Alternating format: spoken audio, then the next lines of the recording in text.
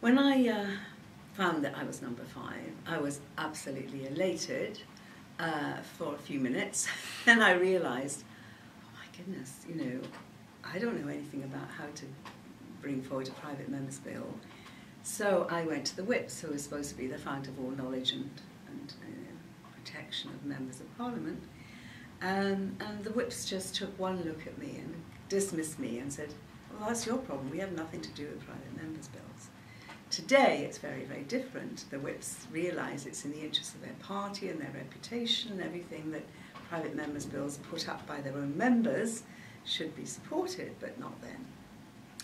So fortunately I could turn to Joan, who was a good friend of mine, and she had been in Lambeth Council, and I think she must have been on the Environment Committee or something, but she was very hot on the environment. And so she knew about the Institute of Environmental Health, I think it was called. So she recommended me to go to them. They said they were absolutely delighted, but they said, really, we think your best bet is to go to the LWRA. So I said, great, that's what I will do. But in the meantime, I actually have to find out what are the steps that you do in Parliament. So I didn't know, obviously, what I had to do to bring forward a private member's bill. So I was given one useful piece of information, which was that I would be able to meet with a clerk of the House who was responsible for overseeing private members' bills. So I went to see him. He explained I would have 3 weeks in which to decide what I wanted to put in my bill, but I didn't have to write up the whole bill within the 3 weeks. What I had to do was establish the most important thing, the long title. Now, the long title was a mystery.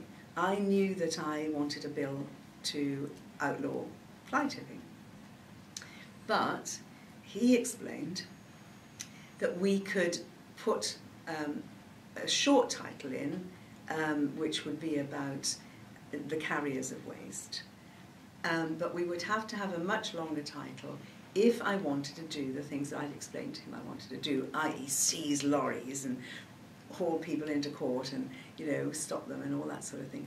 So what we eventually agreed was that there were these two aspects to the bill. There would be. One was to provide a licensing system for the carriers of waste, which he, because they do this sort of thing, he would have contacted the civil servants in the relevant ministry, and he would have known that they were going to be sympathetic to bringing in some certification system. But he would also have known that they were wholly unsympathetic to everything else I wanted to do. But of course it was his job as a proper civil servant, a proper professional, to devise a long and Delphic sentence that covered everything I might conceivably want to do. And so, you know, it was not only to provide for the registration, but it was to provide for any other measures that might be, you know, appropriate in dealing with those who carried waste illegally, you know, whatever. So we got the long title settled, and that was the beginning of the process.